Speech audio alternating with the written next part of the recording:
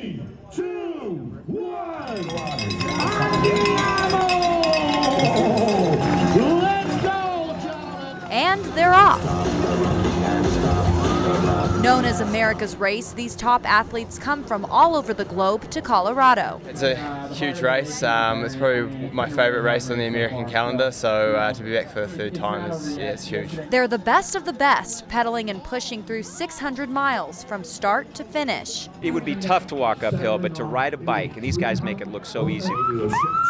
There's no shortcut to getting to this level and being the best at this level. It's just riding lots. And each year they're gaining more and more support from spectators as they go head-to-head in higher altitudes. We have big aspirations for this, not only to be the biggest in America, but one of the biggest in the world, and it's just hard not to come here and celebrate this sport in the Springs. We hope that they come back every single year to Colorado Springs. In Colorado Springs, Kristen Leone, Fox 21 News.